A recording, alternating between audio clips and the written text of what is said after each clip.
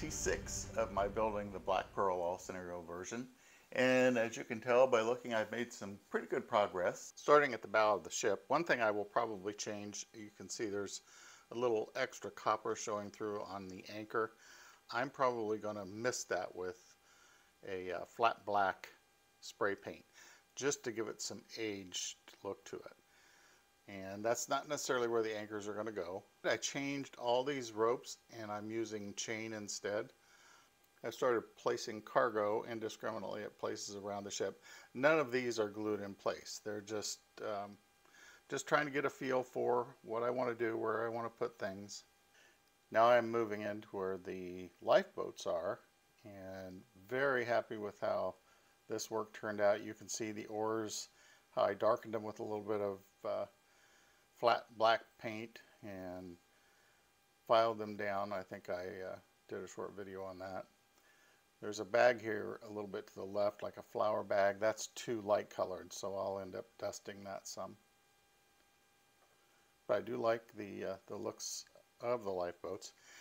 They're tied down kind of an X rope over the top of them, similar to what I did on these small barrels. The lifeboats are not glued in place. The rope is holding them in place well enough. That way, if I ever wanted to take it apart and take those grates off, I could do that. Working towards the captain's area and the upper deck. I don't know if you can see. I've decided to leave the doors open to the captain's quarters. I've made a water bucket for drinking water at the bottom of the stairs. You also might notice, and this was thanks to a viewer's suggestion, each cannon would have a bucket of water to clean the bore of the cannon. So you can see I've added buckets at each station. Just outside the captain's quarters, you might see that someone's brought him a prepared meal with a couple bottles of rum and some salmon fish. Again, that is not glued in place. It's just where I'm starting my ideas. The ship's wheel is in place.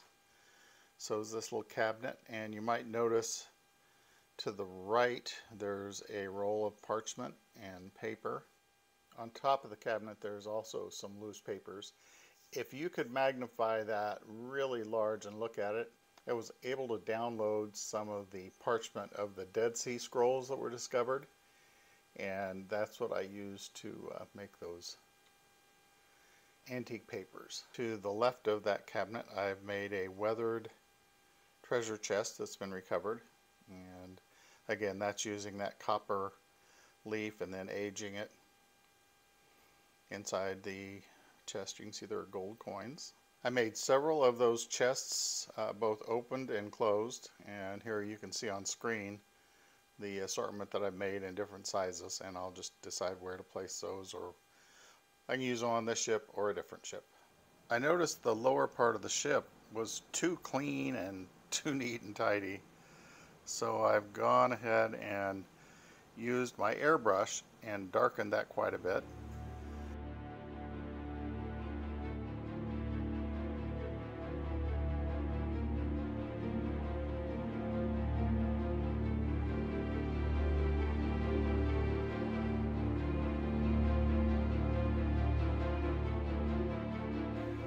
As far as the lighting on the ship and in the lower decks, I made it look like candlelight. I did not use those lights to illuminate so you could see. I just wanted to look like actual candles or lanterns in the ship itself, and that's true also back here in the captain's quarters. I've got a camera that when I do the very final episode, I might be able to go into the captain's quarters and below deck, and it's on the end of a wire, and it's a very small camera, so I'll try and work on that.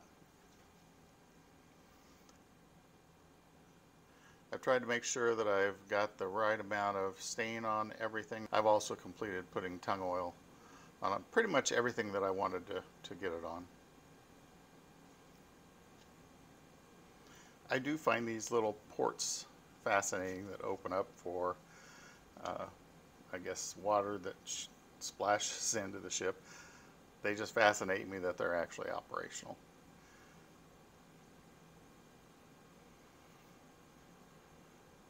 I hope that gives you a pretty good view of how far I've come along on this build.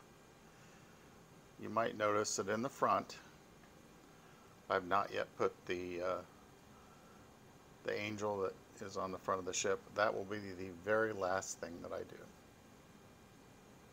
I'm cheating a little on the yard arms. I put one of those wires, it's like an eye bolt. I was able to mark the center of the yard arm, drill a hole through it, drill through the masts, and that'll hold that there, but I can also maneuver it this direction. That's what I did to all of them, so they're all in position. I don't know if you can see all of them, but I'll be able to maneuver them to do the rope work and get them right in the right position.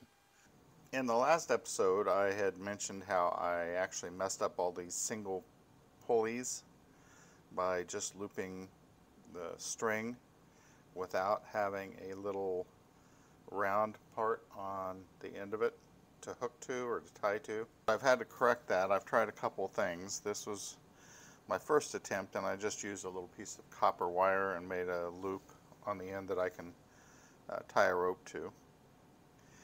And then more recently I've switched to a needle threader, and I was able to take this device and get it under the thread. I was able to pry underneath the thread like so and stretch it. I've been able to then pull the string through that bottom piece of the pulley. I've had some failures, but there it comes. And then I just tie a knot.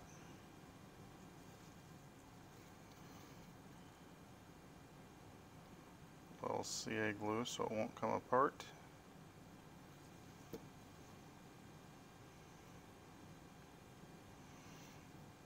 Once that dries, I'll cut that tag off, and then that'll give me what I want.